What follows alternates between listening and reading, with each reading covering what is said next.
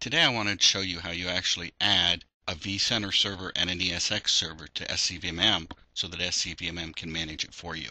The first thing we want to do is make sure that we are connected to vSphere and we're connected to the ESX host itself. As you can see, I'm running the eval versions of the VMware software. To add an ESX host to SCVMM, we go to the administration page, Virtualization Managers. And here we can add a VMware VirtualCenter Server. We'll add the computer name, then we'll be sure to provide an administrative account that can log into the vCenter server.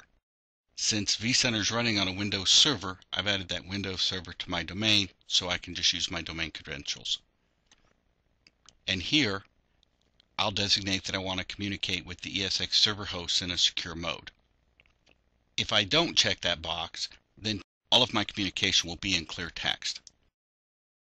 And now it'll go out and identify the vCenter server and add it to my environment. So now when I go back to hosts, I see that I have my ESX servers group added, and then I see that I'm adding an ESX1 host. So this is the one ESX server host. And as you can see, my status is limited. Limited means that I haven't provided the credentials to connect directly to that ESX host. So now I can go in here and configure security. And when I get to the host properties for the ESX host, this is where I'll need to put in my credentials for each ESX host that I'll manage. The other thing I want to do is make sure that I retrieve the certificate and public key.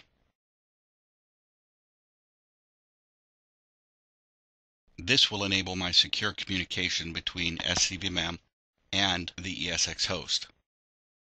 So I'll accept these.